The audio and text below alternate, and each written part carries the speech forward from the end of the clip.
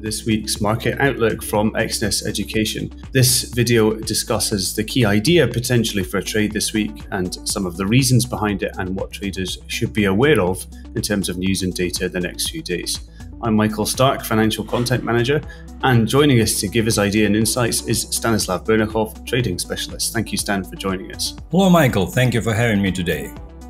What then is the key possible idea for a trade this week? All right, so this week I'm looking forward into the potential counter trend for Japanese yen or USDJPY. As you see from the chart, so it's near the previous high and the support area is below. The combination of 20 and 50-day moving average, which is considered as a dynamic support area, is located below. And we might actually capture the reversal here, having in mind that so it's the mature trend. It's probably already weak now, considering that the American dollar is consolidating and commodity markets are not so trending anymore. Okay. And what are the key narratives or a key single narrative that's driving that idea? All right, so first of all, we see that the Treasury yields, the yields of 30-year Treasury bonds are slowing down. The momentum is slower, so they're not close to the top. And that's easily explainable because markets are looking forward into the potential recession fears, and inflation fears are not really so sharp as they've been in the first quarter of 2022.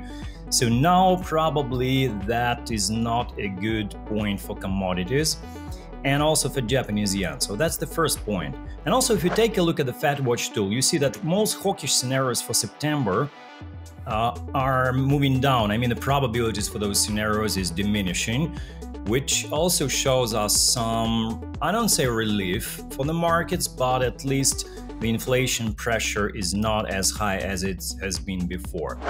So, and also it is summer, not very active period. It will be likely to see most assets consolidating in a narrow range.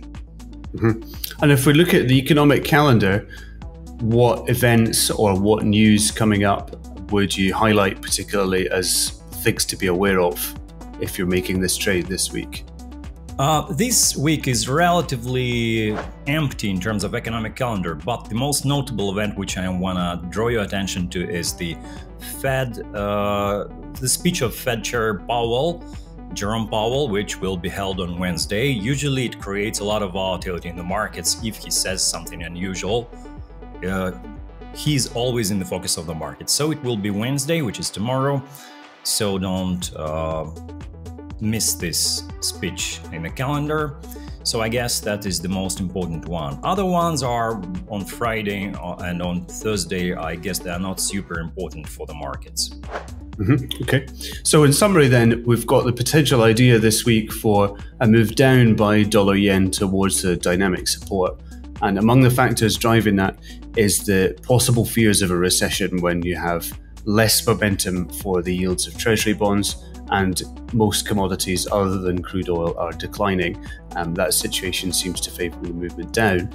And the main focus this week from the economic calendar is the speech of Jerome Powell on Wednesday, and to a lesser extent, data on Thursday and Friday, personal spending and ISM PMI are in view as well.